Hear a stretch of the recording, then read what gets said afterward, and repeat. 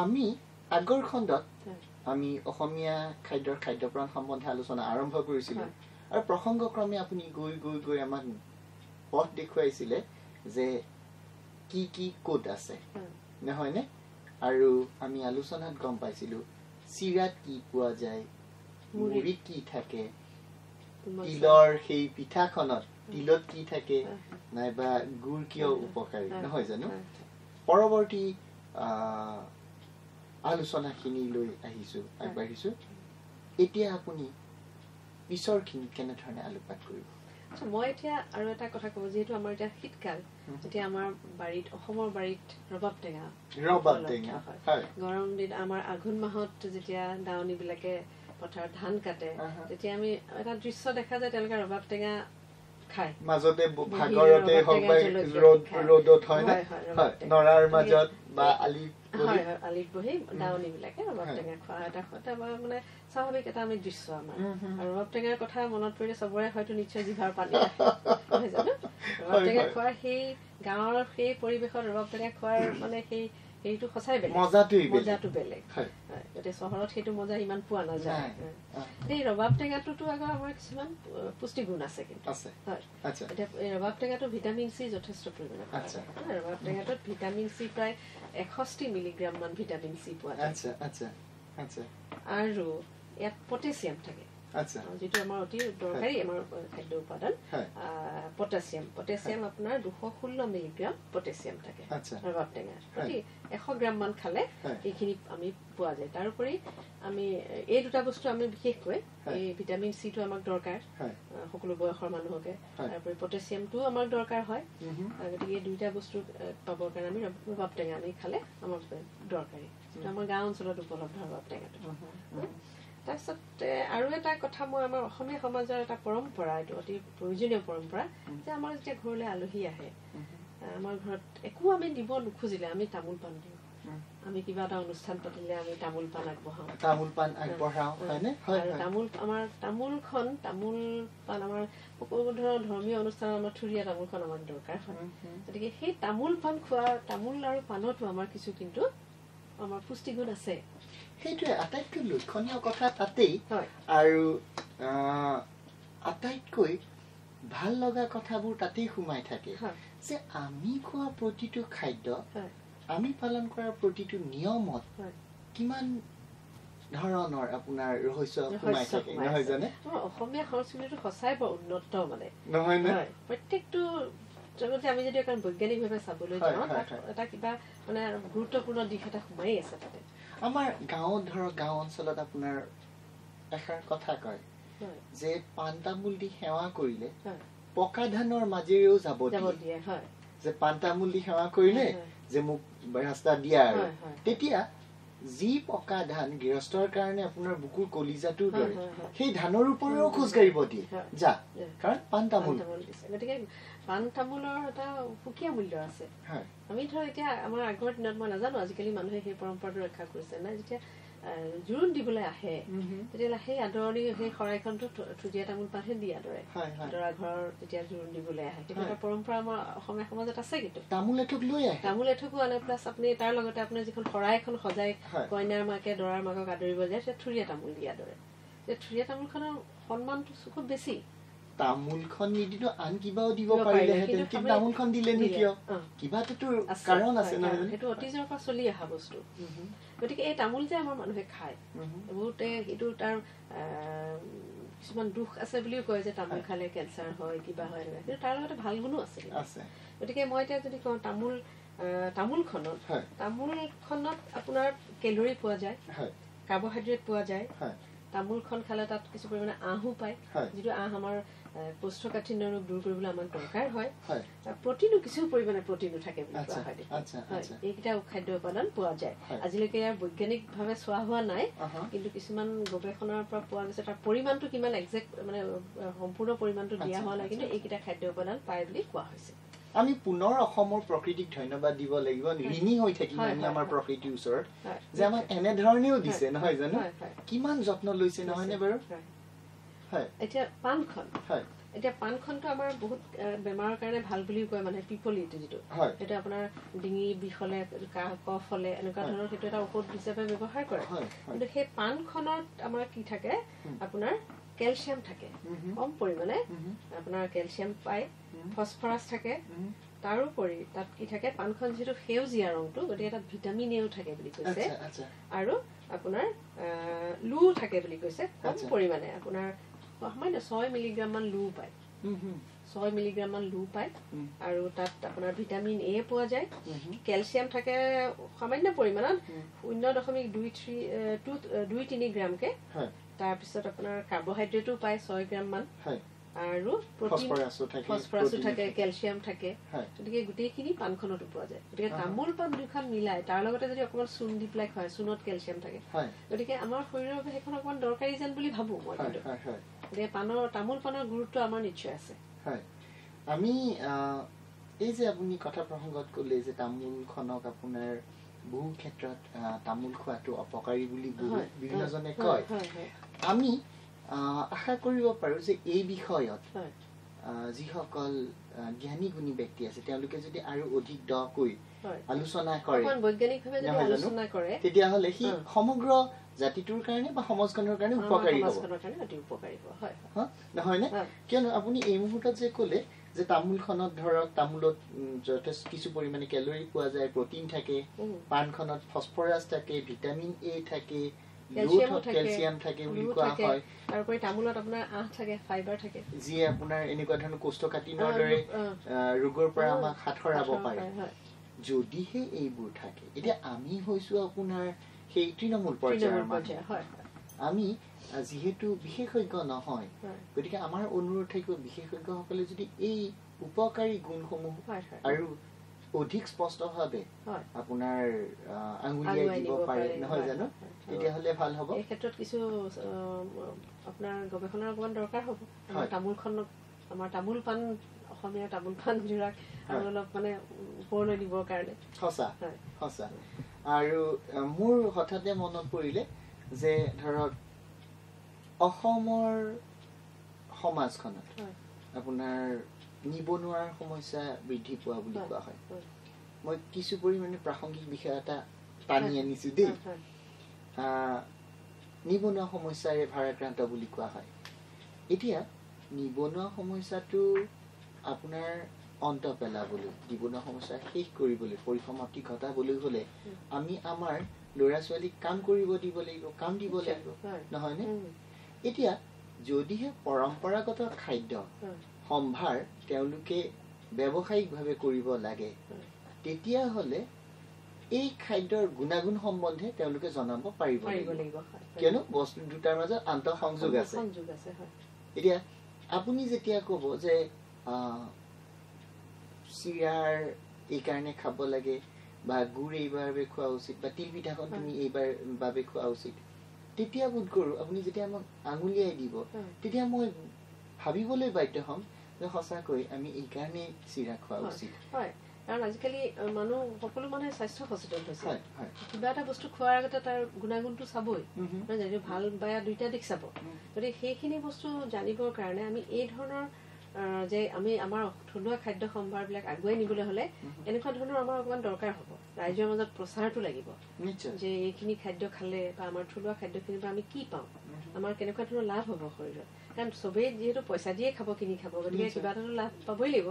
গতিকে সেইখিনিৰ কাৰণে আমাৰ অকমান তাৰ কাৰণে আমাৰ কিছু প্ৰচেষ্টা আমি হাতত ল'ব লাগিব আচলতে আমাৰ অসমীয়া সমাজৰ বিভিন্ন মানে স্তৰৰ লোকেই এই ক্ষেত্ৰত আগভাগ লৈ আমাৰ অসমীয়া যিসকল অতি আগ্ৰহী যিবিলাক থলুৱা খাদ্যসমূহ আগুৱাই নিবলৈ আগ্ৰহী সেই তেনেকুৱা ধৰণৰ কিছুমান ধৰক আমাৰ গোট হিচাপে হৈ পেলাই থলুৱা খাদ্যৰ প্ৰসাৰ আৰু প্ৰচাৰৰ কাৰণে তেওঁলোকে চেষ্টা কৰিব লাগিব সঁচা আপোনাৰ কথাষাৰ মই একেবাৰেই মানি লওঁ একেষাৰতেই মানো যদিহে আপোনাৰ এগৰাকী ক্ৰেতাই পইচা দি অৰ্থৰ বিনিময়ত কিবা এবিধ খাদ্য সংগ্ৰহ কৰে তেতিয়া নিঃসন্দেহে আপোনাৰ বেয়া বা অপকাৰী খাদ্য নিজে সংগ্ৰহ নকৰে নহয় জানো আমাৰ ল'ৰা ছোৱালী যদি ব্যৱসায় কৰিব লাগে আমাৰ থলুৱা খাদ্যক লৈ তেতিয়াহ'লে খাদ্যৰ গুণাগুণনো কি সেই সম্বন্ধে গ্ৰাহকক জনাবই লাগিব আমি দেখিছো যে বহুজাতি কোম্পানীসমূহে হৰলিক্স দিছে আমাক খাবলৈ আপোনাৰ লেক্টোজেন দিছে আপোনাৰ বুষ্ট দিছে বা আন খাদ্যবোৰ দিছে আৰু লেবেলত তেওঁলোকে লিখি দিছে যে গমৰ পৰা অমুকখিনি আছে অমুক অমুক নহয় জানো এতিয়া আমাক সেই বিষয়লৈও আনকি উৎকৰো লক্ষ্য কৰিব লাগিব আমি এতিয়া ধৰক এজন সচেতন ক্ৰেতা এজনে তেওঁ বস্তু এটা কিনিবলৈ গৈ প্ৰথমতে সেই বস্তু পঢ়ি চাব নহয় জানো আমাৰ ধৰক যিসকলে অকণমান পঢ়া শুনা বা অকণমান কম পঢ়া শুনা তেওঁলোকে হয়তো নাচাব কিন্তু কিছুমান স্বাস্থ্য সচেতন লোক পঢ়া শুনা লোকে নিশ্চয়কৈ চাব যে বস্তুটো কেতিয়া বনোৱা কেনেকুৱা ধৰণৰ বস্তু তাত আছে আমাৰ শৰীৰৰ কাৰণে উপকাৰী নে অপকাৰী সেই সকলোবোৰ সূচনা কিন্তু থাকিলে আমাৰ থলুৱা খাদ্যৰ হয়তো নিশ্চয় আৰু জনপ্ৰিয়তা বাঢ়িব এই সূচনাসমূহ দিয়া দৰকাৰ যিসকলে থলুৱা খাদ্য প্ৰস্তুত কৰে তেওঁলোকে সেই সকলো ধৰণৰ এই সূচনাবিলাক তেওঁলোকৰ খোৱাৰ থলুৱা খাদ্যৰ পেকেটত পিঠা পনা বা এইবোৰ চিৰামুৰি যিয়ে বিক্ৰী নকৰক কিয় তাৰ ওপৰত এই সূচনাবিলাক থকা দৰকাৰ তাৰ উপৰি আমাৰ সান্দহ চান্দহ এইবিলাকতো আছে এইবিলাকৰ এই সূচনাটো থকা দৰকাৰ পিঠাগুৰি আমাৰ লুথৰি এটা অতি উৎকৃষ্ট জলপান কেঁচুৱাৰ পৰা খাব পাৰে বুঢ়া বয়সৰ অতি উৎকৃষ্ট জলপান লুথৰি কিন্তু আমাৰ আজিৰ চাম যুৱ প্ৰজন্মই এইবোৰ চিনি নাপায় গতিকে এইবিলাক জনপ্ৰিয়তা আমি কৰিবৰ কাৰণে কাৰণ কিন্তু লুথৰি এটা অতি উৎকৃষ্ট জলপান কিন্তু মই কওঁ কেঁচুৱাৰ কাৰণে ভাল আঠিয়া কল আৰু লুথৰি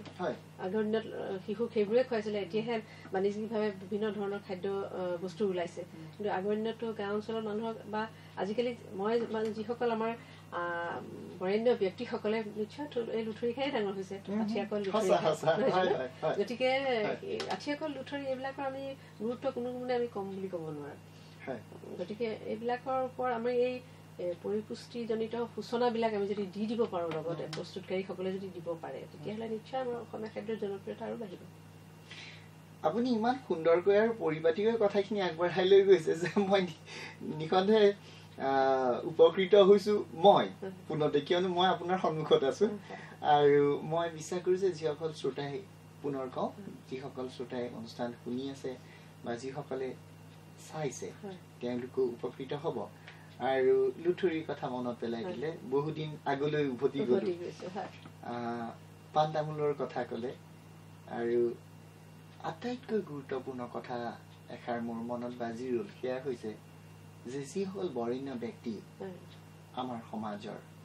যিসকলে শিক্ষা সাহিত্য সংস্কৃতি অৰ্থনীতি ৰাজনীতি বিভিন্ন ক্ষেত্ৰৰ পৰা জাতিটোক সবল কৰিব পৰাকৈ বৰঙণি আগবঢ়াই তেওঁলোকে বোধ কৰো এই লুথুৰিয়েই খাইছিলে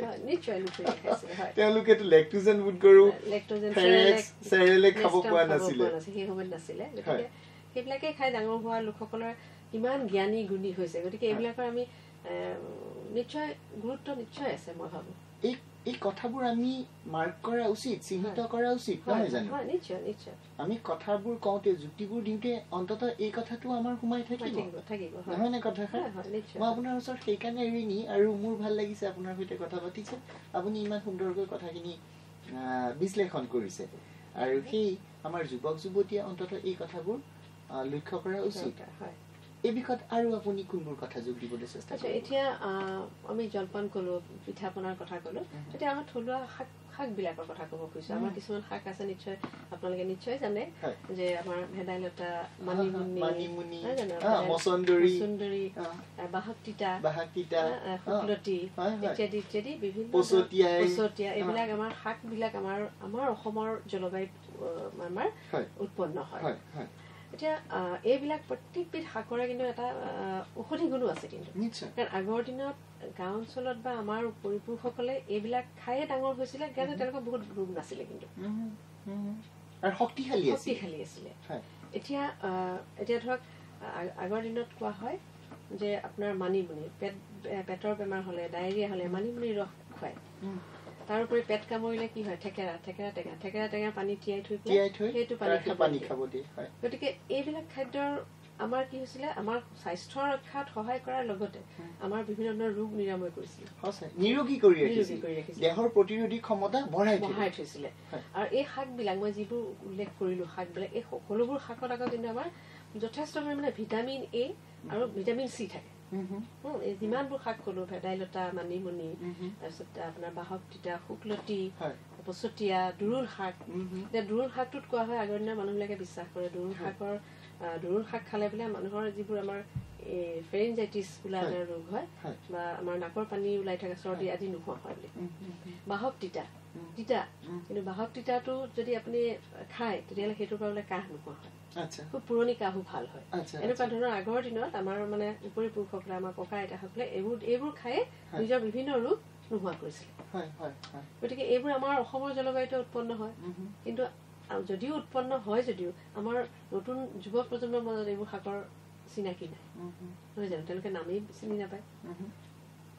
আমাৰ এইটো এটা টেঙা এটা আছিলে কি টেঙা বুলি কয় এইটো মই ঠিক নামটো এতিয়া পাহৰিছো টেঙিচি টেঙা সেই টেঙাটো আপোনাৰ পেটৰ বেমাৰৰ কাৰণে অতি উৎকৃষ্ট বস্তু সুস্বাদু গৰমৰ দিনত আমি টেঙিচি টেঙাৰ মাছৰ জোল খাবলৈ আমাৰ ভাল দেহ জোৰ কৰি ৰাখে গতিকে এইবিলাক আমাৰ দেহটোৰ কাৰণে আমাৰ বাহ্যিকভাৱেও আমাৰ কাৰণে উপকাৰী আমাৰ আভ্যন্তৰীণভাৱে আমাৰ কাৰণে উপকাৰী অৰ্থাৎ ভিতৰৰ পৰা আমাৰ ৰোগ নিৰাময় কৰিব আৰু বাহিৰৰ পৰা আমাৰ শৰীৰটো শীতল কৰি ৰাখে আৰু ঠিক সেইটোৱে আজিকালি সেইকাৰণে এইবিলাক বস্তু লৈ পেলাই আমাৰ বজাৰত ওলাইছে এইবোৰ বাণিজ্যিকভাৱে এইবোৰ প্ৰস্তুত কৰিছে মানিমুনিৰ ৰস পোৱা যায় আজিকালি দুপৰ টেঙাৰ আজিকালি ৰস পোৱা যায় এই গতিকে এইবিলাক বস্তু আৰু শিলিখা আমলখি শিলিখা এইবোৰ আমাৰ জলবায়ুত উৎপন্ন এইবিলাকে আমাৰ গেষ্ট্ৰিক বেমাৰ আমাৰ এচিডিটি এইবোৰ নোহোৱা কৰে গতিকে এইবোৰৰ পৰা আমাৰ কি হয় আমি যথেষ্ট পৰিমাণে আমি শিলিখা যদি খাওঁ বা আমলখি এটা খাওঁ তেতিয়াহ'লে আমাৰ শৰীৰত যথেষ্ট পৰিমাণে লুৰ যোগান ধৰে আৰু এটা কথা কোৱা হয় যে এটা আমলখিয়ে 7টা আপেলৰ কাম কৰে যদি আপুনি এটা আমলখিত আমাৰ 700 মিলিগ্ৰাম ভিটামিন চি থাকে গতিকে আমি এটা প্ৰচলিত এটা কথাই আছে যে এটা আমলখি খালে 7টা আপেল খোৱাৰ সমান নিচিনা হয় গতিকে এইবোৰ বস্তু আমি যদি আমাৰ দৈনন্দিন খাদ্য তালিকাত আমি যদি আমি অন্তৰ্ভুক্ত কৰোঁ আমি নিশ্চয়কৈ আমি ডাক্তৰৰ ওচৰত যাব নালাগিব আমি টনিক খাব নালাগিব নিশ্চয় নহয় জানো আমি ডাক্তৰৰ ওচৰত গৈ বহুত টকা পইচা খৰচ কৰি ডাক্তৰৰ ওচৰত যাব লাগে বা আমি ৰোগৰ কাৰণে বা আমি ভিটামিন খাওঁ বহুত সময়ত যদি আমি এই বস্তু খাদ্য সম্ভাৰবোৰ আমি দৈনিক আমি ব্যৱহাৰ কৰোঁ আমি নিশ্চয় ডাক্তৰৰ পৰা আমি বিৰত থাকিব লাগিব আমি ভিটামিন কৃত্ৰিমভাৱে প্ৰস্তুত কৰা ভিটামিন খাব নালাগিব গতিকে আমাৰ অসমখন কিমান আমাৰ অসমীয়া থলুৱা খাদ্যবোৰ কিমান চহকী আমাৰ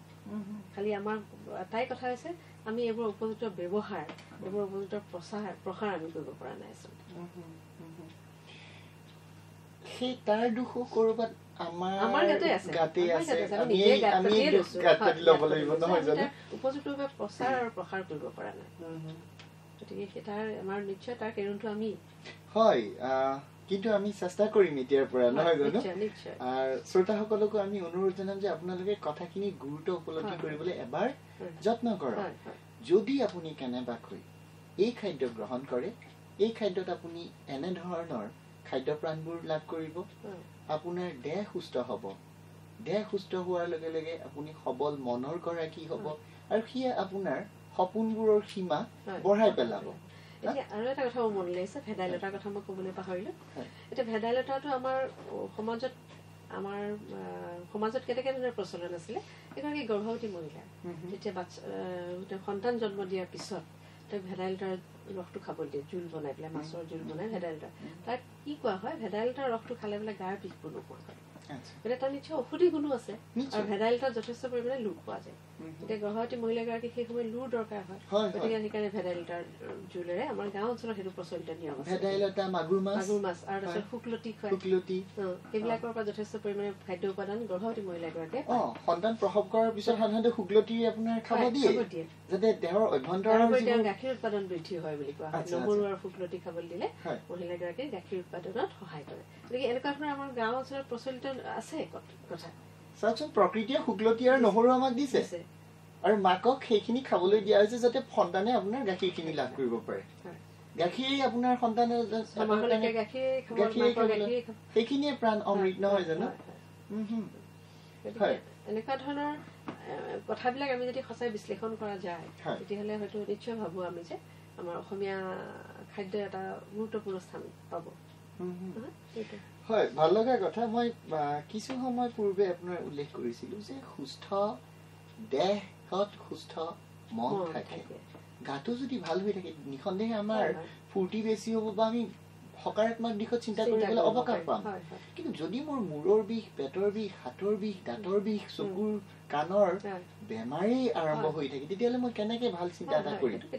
আৰু ইয়ে আমাক কেনেবাকৈ পৰিয়ালৰ যি শান্তি সেয়া বিঘ্নিত কৰিব পৰিয়ালৰ শান্তি বিঘ্নিত কৰিব আৰু এটা পৰিয়ালৰ যি অৰ্থনৈতিক সমতা ই ধ্বংস কৰি পেলাব নহয় নে আমি ডক্টৰৰ ওচৰত যাব লাগিব টকা খৰচ কৰিব লাগিব ইমানখিনি বিপদ আমি মূৰ পাতি ল'ম মাতিম আমি নিজৰ খাদ্যখিনি খাওঁ হয় নে এতিয়া আমাৰ খাদ্যখিনি খাই যদিহে আমি ডক্টৰৰ ওচৰত নোযোৱাকৈ থাকো আকৌ সেই অৰ্থনীতিয়ে দেখা দিব যে অৰ্থনৈতিকভাৱে আমি সবল হ'ব পাৰিম নহয় নে কথাষাৰ আপোনাক বহুত ধন্যবাদ জনাইছো আপুনি ইমান সুন্দৰকৈ কথাখিনি কোৱাৰ কাৰণে ইয়াৰ পৰৱৰ্তী পৰ্যায়ত আপুনি আৰু কি যোগ দিব বিচাৰিব আচ্ছা মই এতিয়া আপোনালোকক বিভিন্ন ধৰণৰ খাদ্য সম্ভাৰৰ কথা ক'লো আমি জলপানৰ পৰা আৰম্ভ কৰিছিলো যে চিৰা পিঠা জলপানৰ কথা ক'লো তাৰ পাছত আপোনাৰ ভাতকেইটাৰ কথা ওলাল নহয় জানো তামোলখনৰ কথা ওলাল আমি শাকলৈকে গ'লো এতিয়া মই ৰন্ধন পদ্ধতিৰ কথা ক'ব খুজিছো আমাৰ অসমীয়া ৰন্ধন পদ্ধতি সেইটো নকলে হয়তো আমাৰ খাদ্য খোৱাৰ কথা কোৱাটো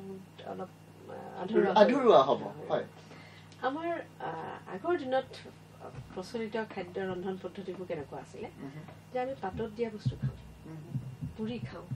পাতত দিয়া পুৰা এইবোৰ বস্তু কিন্তু এতিয়াও সেইটো আমি বাহিৰৰ দেশবিলাকত সেইটো প্ৰচলন আছে কিন্তু নামবোৰ বেলেগ বেলেগ গতিকে আমাৰ সমাজত আমাৰ অসমীয়া সমাজৰ মই এটা নাজানো মোৰ ভুল হ'ব পাৰে মই এটা কওঁ যে আমি বাহিৰক বেছি আঁকোৱালি লওঁ আমি নিজৰটো বনাওঁ এতিয়া পুৰা বা আমি আমাৰ আগৰ দিনৰ মানুহে পাতত দিয়া এইবিলাক বস্তু আমি পুৰি খাওঁ পাতত দি খাওঁ কিন্তু আজিকালি আমাৰ বাহিৰত কি কয় গ্ৰিল কৰা ৰোষ্ট কৰা নামটো শুনিবলৈ ভাল লাগে কাৰণে বাহিৰতো আমি আঁকোৱালি লওঁ নহয় জানো কিন্তু আমাৰ গৰৈ মাছ পাতত দিয়া পুৰা এইবোৰ প্ৰচলন আগৰ পৰা আছে এতিয়া গৰৈ মাছটো আমাৰ স্থানীয়ভাৱে উৎপন্ন হয় আমাৰ স্থানীয়ভাৱে উৎপন্ন হোৱা মাছত যথেষ্ট পৰিমাণে আমাৰ প্ৰটিন উন্নত মানৰ প্ৰটিন এমিনো এচিড থাকে কাঠ মাছৰ ভিতৰত থাকে সেইটো আমি পুখুৰীৰ পৰা আমি উঠাই আনি আমি যদি পুৰি পেলাই খাওঁ ইমান সুন্দৰ লাগে খাবলৈ নহয় জানো গতিকে পুৰা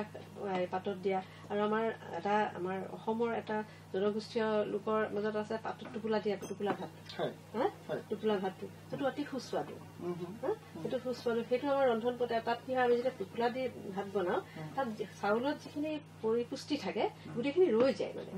নষ্ট নহয় এতিয়া ধৰক আমি চচপেন এটাত ভাত বনালো আপোনাৰ তাৰ ভাতৰ মাৰটো যদি পেলাই দিওঁ তেতিয়াহ'লে ভাতত আমাৰ চাউলত কি থাকে আমাৰ থায়ামিন নামৰ এটা বি কমপ্লেক্স ভিটামিন থাকে সেইটো আমাৰ চাউল ধুই আমি বহাই পেলাই আমি যদি সেই চচপেনৰ ভাতৰ মাৰটো পেলাই দিওঁ তেতিয়াহ'লে তাৰ পৰা সেই কিছু পৰিমাণে থায়ামিনটো নষ্ট হ'ব পাৰে আৰু তাৰ ফলত কি হয় আমি তেনেকুৱা ধৰণৰ ভাত খাই থাকিলে আমি যদি খুব বেছিকৈ ধুই মেলি ভাতৰ মাৰ পেলাই পেলাই সেই চাউলৰ ভাত খাওঁ মিলত বনোৱা চাউল খাওঁ তেতিয়া আমাৰ বেৰি নামৰ এটা ৰোগ হ'ব পাৰে বেৰি নামৰ এটা ৰোগ আমাৰ হ'ব পাৰে গতিকে আমি যদি তেনেকে নকৰি আমি আকৌ আমাৰ চুঙাত দি পেলাই ভাত খাই চুঙাত সিজাই পেলাই ভাত খাই সেইটো অতি ধুনীয়া হয় আপুনি চুঙা চাউল এতিয়া বৰা চাউল মাঘৰ বিহুত চুঙাত বৰা চাউল আমাৰ বনাই খায় আপুনি তাৰ গোন্ধটো যিহেতু পুৰি জুইত পুৰা হয় আৰু তাত কেঁচা বাঁহৰ গোন্ধ এটাও আহে জুইত পুৰা গোন্ধ এটাও আহে আৰু তাত আমি কম পৰিমাণে পানী দিওঁ গতিকে আমাৰ কম পৰিমাণে পানীত সিজাৰ কাৰণে অলপ ভাপত সিজা নিচিনা হয় গতিকে খাবলৈ ভাল হয় সুস্বাদু হয় আৰু গোটেই পৰিপক্কখিনি তাতে ৰৈ যায় চাউলৰ পৰা আমি যিখিনি পৰিপক্ক আছিলে গোটেইখিনি তাতে আমি পাওঁ ঠিক সেইদৰে আমাৰ শাক পাচলি আমি পাতত দি খাওঁ পুৰি খাওঁ আমি বেঙেনা পুৰা খাওঁ এইবিলাক আমাৰ অতি সুস্বাদু বস্তু নহয় জানো আমি এটুকুৰা ভাজি পেলাই বেঙেনা এটুকুৰা খালে আমি অধিক পৰিমাণে আমি তেল খাওঁ আৰু সেই তেলে আমাৰ গেষ্ট্ৰিকৰ প্ৰব্লেম কৰিব পাৰে আমাৰ শৰীৰত কলেষ্ট্ৰল বৃদ্ধি কৰিব পাৰে কিন্তু তাকে নকৰি আমি যদি পুৰি পেলাই পিটিকা কৰি খাওঁ আমাৰ খাবলৈও ভাল লাগে আমাৰ কি হয় আমি যথেষ্ট পৰিমাণে পৰিপক্কও পাওঁ আৰু আমাৰ শৰীৰৰ অপকাৰ নহয় গতিকে আমাৰ অসমীয়া খাদ্য ৰন্ধন পদ্ধতিটো কিন্তু অতি উন্নত মানৰ পদ্ধতি আমি সেইটো সদায় গ্ৰহণ কৰিব লাগে পুৰা পিটিকা এইবোৰ বস্তু আমি খাব লাগে এনেকুৱা ধৰণৰ আমি খাদ্য ৰন্ধন পদ্ধতি ব্যৱহাৰ কৰি পেলাই খোৱাটো দৰকাৰ কথাবোৰ সাঙুৰ খাই আছিলে খাদ্যৰ সৈতে নহয় নে আৰু সঁচাকে যদি খাদ্যত খাদ্য প্ৰাণ থাকে আৰু যদি ৰন্ধন প্ৰণালী দুখ থাকে তেতিয়াহ'লে কিন্তু আমি সেই খাদ্য প্ৰাণ আমাৰ দেহে নাপাব নহয় নে হয় নিশ্চয় গতিকে আমি আমাৰ খাদ্য ৰন্ধন পদ্ধতি এতিয়া ধৰ শাক পাচলি কিছুমান মানুহে কি কৰে শাক পাচলিবোৰ ধুই লৈ পেলাই কাটি লৈ পেলাই ধুই পেলাই সৰু সৰু টুকুৰা কৰি ধুৱে তেতিয়াহ'লে আমাৰ যিবোৰ পানীত দ্ৰৱণীয় ভিটামিন কিছুমান আছে সেইবোৰ পানীতে গুচি যায়গৈ গতিকে আমি আগে সেইকাৰণে গোটেই বাকলি গুচাই লৈ তাৰপিছত ধুই তাৰপিছত টুকুৰা কৰি আমি ৰান্ধি পেলাই খাব লাগে তেনেকুৱা আমাৰ এতিয়া অসমীয়া মানুহে খাৰ খায় গতিকে খোৱা হয় যে আচলতে হয় কিছুমান বস্তুত খাৰ দিলে সেই খাৰ দিয়াৰ লগে লগে সেই বস্তুটোত থকা খাদ্য গুণসমূহ খাদ্য প্ৰাণসমূহ নষ্ট হয় কিন্তু তথাপি আমাৰ এটা কি হয় জিভাৰ জুতি আৰু পৰম্পৰাগত আমাৰ খাদ্য খাৰ অসমীয়া খাৰ খোৱা অসমীয়া বুলি অসমীয়া এটা নামেই আছে গতিকে আমাৰ এইটো এটা পৰম্পৰাগত খাদ্য যদি আমি আমাৰ কলাখাৰ দিলে আমাৰ কলাখাৰত আমাৰ এটা থলুৱা আমাৰ খাদ্য নহয় জানো কলা খাৰ দিওঁ আমি কলা খাৰ দি বিভিন্ন ধৰণৰ খাওঁ মাটিমাহত খাৰ দিওঁ বিভিন্ন ধৰণৰ খাৰ দি খাওঁ কিন্তু খাৰ দিলে হয় এইটো কথা হয় যে কিছু পৰিমাণে আমাৰ খাদ্যৰ গুণটো অকণমান কমি যায় সম্পূৰ্ণৰূপে নকমে কিছু পৰিমাণে কমে কিন্তু তথাপি আমাৰ সেই খাৰৰ জুতি আমি সদায় ল'বলৈ আগ্ৰহেৰে বাট চাই থাকোঁ বাহ বৰ সুন্দৰকৈ আপুনি কথাখিনি ক'লে আৰু সেইকাৰণে মই ভাল পাইছোঁ যে পুনৰ আহিছোঁ আমাৰ ৰন্ধন প্ৰণালীলৈকে আৰু সেইটোৱে কথা যে যদিহে আমাৰ প্ৰকৃতিয়ে দিয়া বিভিন্ন ধৰণৰ শাক পাচলি খাদ্য সম্ভাৰত খাদ্য প্ৰাণ আছে ৰন্ধন প্ৰণালী যদি কেনেবাকৈ বেয়া হয় তেতিয়াহ'লে আমাৰ দেহে সেইখিনি নাপাব আপুনি খাৰৰ কথা উলিয়ালে খাৰ খোৱা অসমীয়া খাৰ বুলি কওঁতে মই আন এটা কথা মনলৈ আহিছে সেইটো হৈছে যে যিহেতু এই খাদ্যৰ সৈতে থলুৱা খাদ্যৰ সৈতে আমি কেতিয়াবা ব্যৱসায়ীকৰণৰ কথাও চিন্তা কৰোঁ আৰু ব্যৱসায়ীকৰণৰ কথা চিন্তা কৰিলে আকৌ আন বহু বিষয়ত আমি মনোযোগী হ'ব লাগিব পেকেজিঙৰ কথাৰ পৰা আদি কৰি ষ্টেণ্ডাৰ্ডাইজেশ্যন নাইবা আন বহু ক্ষেত্ৰ ওলাই পৰিব যিবোৰত আমি মনোযোগী হ'ব লাগিব আমি আপোনাৰ পৰা সহায় পালোঁ খাদ্য প্ৰাণ কি কি আছে সেই বিষয়ে বাৰু আপুনি বা এই ক্ষেত্ৰত যিসকল বিশেষজ্ঞই নজৰ ৰাখিছে তেওঁলোকে ক'ব পাৰিব আমাৰ মহানগৰখনৰ কথাই কওঁ বা ধৰক এই মুহূৰ্তত ৰাজ্যৰ বিভিন্ন ঠাইত আপোনাৰ হেৰি আছে আমাৰ থলুৱা খাদ্যৰ কিছুমান দোকান আছে পৰম্পৰাগত খাদ্য বিচাৰি পায় এই দোকানবোৰত আমি লক্ষ্য কৰিছোঁ যে তাত ধৰক আপোনাৰ মাছো দিছে মাংসও দিছে আপোনাৰ টেঙাও আছে তিতাও আছে খাৰো আছে দেই ক'ৰবাত এগৰাকী খাদ্য বিশেষজ্ঞ হিচাপে যিহেতু আপুনি খাদ্য প্ৰাণ কঠি আছে সেই বিষয়ে লক্ষ্য কৰে টেঙা তিতা যি খাদ্য টেঙা তিতা বা খাৰ একেলগে খাবলৈ আমাৰ অতীজতে আমাৰ পূৰ্বপুৰুষসকলে মা দেউতাই মানা কৰিছিলে এই বিষয়ত আপুনি কেনেধৰণে কথাখিনি ব্যাখ্যা কৰিব তাৰমানে আমি দেখিছোঁ যে এই থলুৱা খাদ্যৰ দোকানত আপোনাৰ সেই জিসাজ ভাত দিয়ে তাত আপোনাৰ টেঙা মাছ মাংস টেঙা তিতা খাৰ আটাইবোৰ থাকে তাৰ আজিলৈকে মই যিমান দূৰ মানে জ্ঞাত মই সেই একেলগে বস্তুবোৰ খাব নালাগে বুলি কোৱা আচলতে আগৰ দিনৰ মানুহে কয় যে আৰু এটা কথা কয় যে তিনিবিধ টেঙা একেলগে খালে বিষ হয় তিতা টেঙা একেলগে খাব নালাগে বা খাৰে টেঙা একেলগে খাব নালাগে হয়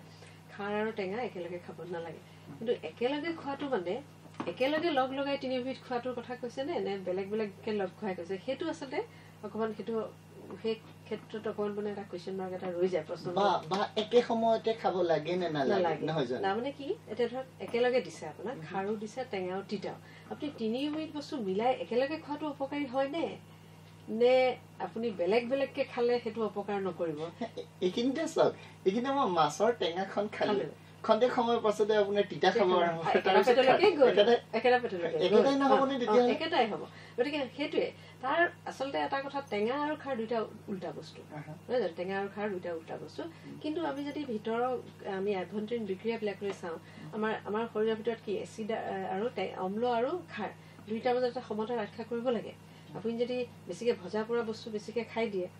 তেতিয়াহ'লে আমাৰ অকণমান টেঙা পানী ধৰণৰ আহে নহয় অৰ্থাৎ আমাৰ এচিডটো বেছি বাঢ়ি যায় তেতিয়া আপুনি যদি এণ্টাচিড এটা খাই দিয়ে সেইটো আকৌ আমাৰ সমতাটো ৰক্ষা কৰি দিয়ে আপুনি যদি টেঙা পানী আহিছে আপুনি কিবা এণ্টাচিড জাতীয় এটা খাই দিছে আমাৰ এটা সমতা আহি গ'ল তাতে আপোনাৰ সেই টেঙা পানী অহা ভাৱটো নোহোৱা হৈ গ'ল গতিকে টেঙা খাৰ দুইটাৰ লগত দেখোন ভালেই হ'ল গতিকে এই ক্ষেত্ৰত মই ভাবোঁ আমাৰ বিশেষজ্ঞসকলে চিকিৎসকসকলে এই ক্ষেত্ৰত কিছু মানে মতামত আগবঢ়ালে ভাল হয় ময়ো সেইটো কথা ভাবোঁ যে আগৰ দিনত মানুহে আমাৰ কয় যে তিনিবিধ টেঙা একেলগে খাব নাপায় বা টেঙা আৰু খাৰ একেলগে খালে খাব নাপায় তিতা খাব নাপায় কিবা আকৌ তেনেকুৱা ধৰণৰ কিছুমান আমাৰ আছে সমাজত প্ৰচলিত হেৰি কিন্তু এই ক্ষেত্ৰত মই নিজাকৈ মই একো মন্তব্য দিব নোখোজোঁ মই সেই ধৰণেই ভাবোঁ আচলতে যে আমি যেতিয়া ভজা পৰা বস্তু খালে আমাৰ যেতিয়া এচিডিটি বাঢ়ে তেতিয়া আমি ডাইজিন বা এনেকুৱা ধৰণৰ এণ্টাচিড এটা খাই দিলে আমাৰ ভাল হয় কিছুমান গতিকে এচিড আৰু টেঙা আৰু খাৰ একেলগে খালে বস্তু কেনেকুৱা ধৰণৰ হ'ব বস্তুটো আচলতে সেইটো মই নিজেও ভাবোঁ এই বস্তুটো কথাটো সঁচাকৈ কিছুমান কথাৰ হয়তো এই মুহূৰ্তত তাৎক্ষণিকভাৱে আমি উত্তৰ দিব নোৱাৰিম বা ব্যাখ্যা কৰিব নোৱাৰিম আৰু সেয়েহে আমি পাকে প্ৰকাৰে আমাৰ যিসকল বিশেষজ্ঞ আছে জ্ঞানী গুণী ব্যক্তি আছে তেওঁলোকৰ ফালেও অকণমান ঠেলি দিছো যে যদি পাৰে বিষয়বস্তুখিনি যদি অকণমান আগবঢ়াই নিয়ে বা এই বিষয়ত যদি পোহৰাই তোলে তেতিয়াহ'লে আমাৰ সমাজখনৰ উপকাৰ হ'ব নহয় জানো যে আমি খাৰে টেঙা একেলগে খাম নে নাখাম বা আপোনাৰ খাৰ টেঙা তিতা একেলগে খাম নে নাখাম নহয় নে কাৰণ এই খাৰৰো কিবা উপকাৰী গুণ থাকিব পাৰে নহয় নে টেঙাৰো থাকিব পাৰে তেতিয়াহ'লে এই দুবিধ উপকাৰী খাদ্য প্ৰাণৰ মাজৰ সংঘাতনো ক'ত হয় যিয়ে নহওক ৰুমি গোস্বামী আপোনাক বহুত ধন্যবাদ আমাৰ যি বিষয়বস্তু অসমীয়া খাদ্যত খাদ্যপ্ৰাণ সেই সম্বন্ধে আমি আলোচনা কৰিলো আৰু আপুনি এই বিষয়ত যথেষ্ট পৰিমাণে তথ্য আমাক জনালে আমি মনে প্ৰাণে বিশ্বাস কৰোঁ যে এই তথ্যসমূহে আমাৰ শ্ৰোতাসকলক দৰ্শকসকলক নাইবা আমাৰ ছাত্ৰ ছাত্ৰীসকলক উপকৃত কৰিব আমাৰ অভিভাৱকসকলক উপকৃত কৰিব অভিভাৱকসকলক যথেষ্ট পৰিমাণে যুক্তি দিব কিয়নো যি যুক্তিৰে তেওঁলোকে তেওঁলোকৰ ল'ৰা ছোৱালীক সন্তানক এই বিষয়ে জোৰ দিব পাৰিব যে তুমি এই খাদ্য গ্ৰহণ কৰা উচিত খাদ্য গ্ৰহণত হয় জোৰ দিব পাৰিব আৰু বিগত বেছ কিছুদিন আপুনি এই ক্ষেত্ৰখনৰ সৈতে জড়িত হৈ আছে গতিকে আপোনাৰ বহুমূলীয়া সময় খৰচ কৰি আপুনি এনেধৰণে আমাক পথ প্ৰদৰ্শন কৰাৰ কাৰণে আমাৰ বিষয়বস্তুত আলোকপাত কৰাৰ কাৰণে আপোনাক ধন্যবাদ জনাইছোঁ শেষত মই আহিছোঁ আপোনাৰ ওচৰলৈ পুনৰ আপুনি আন কিবা যোগ দিব বিচাৰিব নেকি যিয়ে আমাৰ শ্ৰোতাসকলক উপকৃত কৰিব পাৰে আৰু বেছিকৈ এগৰাকী খাদ্য বিশেষজ্ঞ হিচাপে যিহেতু আপুনি খাদ্য প্ৰাণ ক'ত কিমান আছে এই বিষয়বোৰক লৈ আপুনি অধ্যয়ন কৰে আপোনাৰ কথাই আমাৰ শ্ৰোতাসকলক উপকৃত কৰিব এতিয়া আমাৰ অসম এতিয়া ধৰক আমাৰ অসমত উপলব্ধ বিভিন্ন ধৰণৰ আলু কচু এইবিলাকো আমাৰ পোৱা যায় না আলু কচু এইবিলাক যথেষ্ট পৰিমাণে আমাৰ উৎপন্ন হয় এতিয়া বিহুত আমি আলু খাম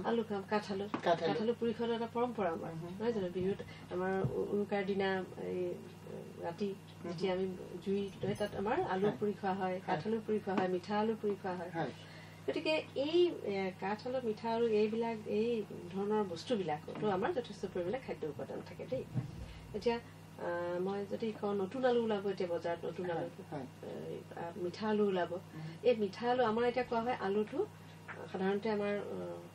চিকিৎসকসকলে কয় ডায়েবেটিছ ৰোগত আকৌ আলুটো খোৱাটো বেয়া কিন্তু মিঠা আলুটো আকৌ ডায়েবেটিছ ৰোগীয়ে খাব পাৰে বুলি চিকিৎসকসকলে পৰামৰ্শ দিয়ে গতিকে আমাৰ এতিয়া বজাৰত উপলব্ধ মিঠা আলু যদি আমি পুৰি পেলাই খাওঁ তেতিয়াহ'লে সি আমাৰ সকলো শ্ৰেণীৰ লোকে সেই মিঠা আলুৰ সোৱাদ ল'ব পাৰিব সেইটো এই মিঠা আলুত আমাৰ যথেষ্ট পৰিমাণে আঁহ থাকে সেই আঁহটো আমাৰ ডায়েবেটিছ ৰোগীসকলৰ কাৰণে উপযোগী কাৰণ ডায়েবেটিছ ৰোগীয়ে সদায় আঁহযুক্ত খাদ্য খাব লাগে গতিকে তেওঁলোকে এই মিঠা আলু খাব পাৰিব তাৰোপৰি এতিয়া বজাৰত আমাৰ আৰু ওলাইছে কাঠআলু আমাৰ উপকাৰী য'ত কাৰ্বহাইড্ৰেট থাকে শ্বেতসাৰ থাকে কেলছিয়াম থাকে লু থাকে কিছু পৰিমাণে আমাৰ মিঠা আলুটো যথেষ্ট পৰিমাণে লু থাকে গতিকে এই ধৰণৰ বস্তু আমাৰ এতিয়া বজাৰত উপলব্ধ আমি পুৰি পেলাই বা যিকোনো ধৰণে আমি এই ধৰণৰ বস্তু খাব পাৰোঁ তাৰোপৰি আৰু এটা বস্তু আছে যিটো মোৰ গৱেষণাৰ বিষয় আছিলে মানকচু নিশ্চয় জানে মানকচু মই যেতিয়া মানকচুটো গৱেষণা কৰোঁতে মই তাৰ পুষ্টি মূল্য উলিয়াইছিলোঁ তেতিয়া মই গম পাইছিলোঁ এই মানকচুটো আমাৰ আচলতে আপাৰ উজনি অসমত ইয়াৰ প্ৰচলনটো কম কিন্তু নামনি অসমত ইয়াৰ প্ৰচলন আছে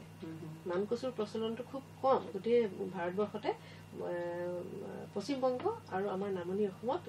ইয়াৰ প্ৰচলনটো অধিক বিশেষকৈ জনগোষ্ঠীয় সমাজত অসমীয়া মানুহ জনগোষ্ঠীয় বুলি নহয় আমাৰ থলুৱা মানুহৰ ক্ষেত্ৰতো নামনি অসমত তেওঁলোকে কি কৰে মানকচুটো গুৰি কৰি উলিয়াইলে মই যেতিয়া খবৰ কৰিছিলোঁ মানুহক লগ পাইছিলোঁ মানকচুটো গুৰি কৰে মানকচুটো কাটি ৰ'দত শুকুৱাই সিজাই পেলাই পানী পেলাই ৰ'দত শুকুৱাই তাৰ গুৰি উলিয়াই থৈ দিয়ে আৰু মাছৰ জোল বনাই খায় সেইটো খাবলৈ খুব ভাল হয় আৰু এই মানকচুটোত মই যেতিয়া গৱেষণা কৰি পাইছিলোঁ মানকচুটোত আপোনাৰ যথেষ্ট পৰিমাণে কাৰ্বহাইড্ৰেটো আছেই প্ৰটিনো আছে কিছু পৰিমাণে আৰু লু আছে আচলতে দৰকাৰী কথা তাত আয়ডিন আছে যিটো আয়ডিন আমাৰ শিশুসকলৰ পৰা সকলো শ্ৰেণীৰ লোকৰ কাৰণে দৰকাৰ বিশেষকৈ শিশুসকলৰ মানসিক বিকাশৰ বাবে আয়ডিনৰ দৰকাৰ হয় গতিকে মানকচুৰ প্ৰচলনটো আমি অকণমান বৃদ্ধি কৰিব লাগে আচলতে এই মানকচুটো আমাৰ থলুৱাভাৱে উৎপাদন হয় গতিকে সেই মানকচুটো যদি আমি খাব পাৰোঁ কিন্তু আৰু এটা কিন্তু কথা যে মান কচু টকা বেছিকৈ ডায়েবেটিছ ৰোগীয়ে খাব নোৱাৰিব, কিন্তু অন্য সকলোৱে মান কচু খাব পাৰে। গতিকে মান কচু যদি আমি প্ৰত্যেক দিনে অন্তত অকণমান মান কচু আমি সৰু ল'ৰা ছোৱালীক খুৱাব পাৰোঁ, তেতিয়াহ'লে তেওঁলোকৰ মানসিক বিকাশত ভাল হ'ব। আৰু তেওঁলোকৰ কি হয় IQ, আমাৰ যিটো ইণ্টেলিজেঞ্চ, বুদ্ধিমত্তা বেছি হ'ব। তেওঁলোকৰ সৰু ল'ৰা ছোৱালীৰ মনত ৰখা শক্তি, এনেকুৱা ধৰণৰ শক্তি কিছুমান বৃদ্ধি পাব পাৰে। পুনৰ ধন্যবাদ জনাইছোঁ আপোনাক। আৰু শেষৰ ফালে এষাৰ কথা ক'ব মন গৈছে যে উত্তৰ পূৰ্বাঞ্চল 7খন ৰাজ্যৰ সমষ্টি, আৰু এই উত্তৰ পূৰ্বাঞ্চল ভাৰতবৰ্ষৰ প্ৰেক্ষাপটতেই নহয়, সমগ্ৰ বিশ্বৰ প্ৰেক্ষাপটত ইয়াৰ জৈৱ বৈচিত্ৰতাৰ বাবে আপোনাৰ জনাজাত। সমগ্ৰ বিশ্বৰ আপোনাৰ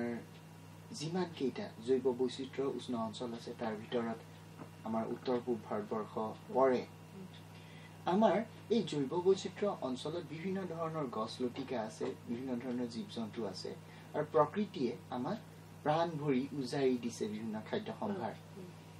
আমাৰ যদিহে আলোচনা কৰিব খোজো, তেতিয়াহ'লে আমাৰ পোচাক, খাদ্য, ৰীতি নীতি, বিশ্বাস, পৰম্পৰা এগাল বিষয় আছে, যাক লৈ আপোনাৰ এটা জনমত বোধ কৰোঁ আলোচনা কৰাটো সম্ভৱ নহয়। আমি মাথো খাদ্য বাছি লৈছিলোঁ, আৰু এই খাদ্যৰ আকৌ পৰম্পৰাগত খাদ্যখিনি আমি যদিহে জনগোষ্ঠীয় সমাজৰ ফালে চকু দিওঁ, সেইখন এখন মহাভাৰত হ'ব, এখন বিশাল বিষয় নহয় জানো। আৰু 30 মিনিটৰ ভিতৰত বা কম সময়ৰ ভিতৰতে এই বিষয়বস্তু সামৰাটো প্ৰায় অসম্ভৱ। কিন্তু পুনৰ আমি শ্ৰোতাসকলক জ্ঞাতাৰ্থে কওঁ যে সময় পালে আমি এই বিষয়ত পুনৰ আলোকপাত কৰিবলৈ যত্ন কৰিম। আৰু বিশেষজ্ঞসকল সুধী সমাজৰ প্ৰতি আমাৰ অনুৰোধ যে আপোনালোকে যদি এই বিষয়ত নিজৰ গৱেষণা অধ্যয়ন আগবঢ়াই লৈছে, তেতিয়াহ'লে আমাৰ সমাজখন উপকৃত হ'ব। আৰু আপুনি আপোনাৰ ব্যস্ততাৰ মাজত ইমানখিনি সময় দিয়াৰ কাৰণে পুনৰ ধন্যবাদ জনাইছোঁ, আৰু পুনৰ লগ পোৱাৰ আশাৰে আজিৰ অনুষ্ঠান ইমানতে সমাপ্ত কৰিছোঁ। বহুত ধন্যবাদ।